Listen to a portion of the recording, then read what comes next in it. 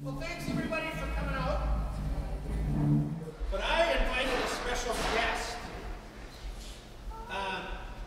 Pastor Tyler is joining us tonight, and he comes from CLWR, which has, you can see down in the corner here, is the name of an organization called Canadian Lutheran World Relief, which he will tell you about. He has a special call to talk to people your age about what CLWR does and what our church is involved in through them. When we do songs for the cultures at the congregation that I attend in Winnipeg, I set up a little setup kind of like this. So it's not like a drum set, but at the same time it gives me a few options. These are called caves, and maybe you've heard this.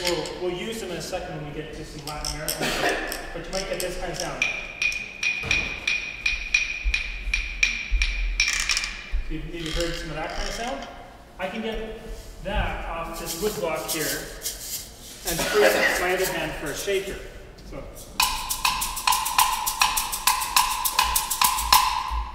And then this is a djembe. And the djembe is awesome because it gives you a whole whack of sounds. You can get sort of a conga or bongo sound, like,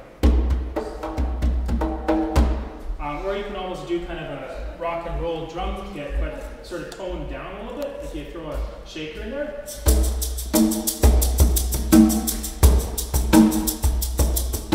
you can do that kind of thing.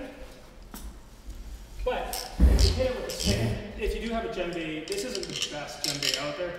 This kind of skin isn't really designed for being hit with a stick, so don't wail on it if you do that. But you can get kind of a timbale sound if you want by just tapping it on the edge. And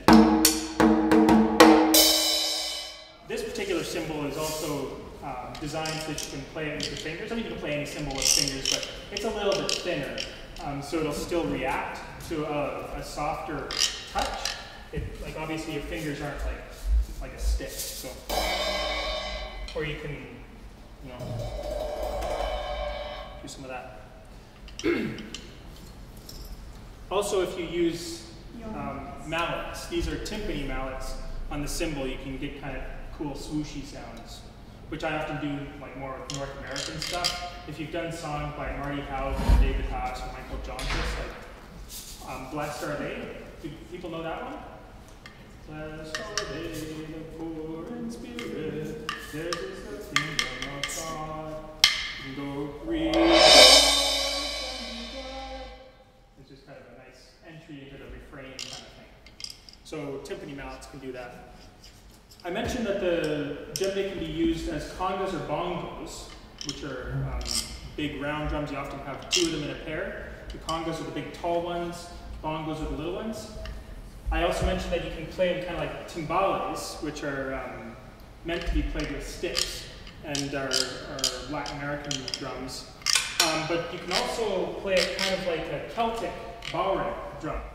Big round thing, not too deep, but it's quite big. And he plays it with this stick like that. You can do that kind of sound in the center of a djembe, or a larger size djembe anyway.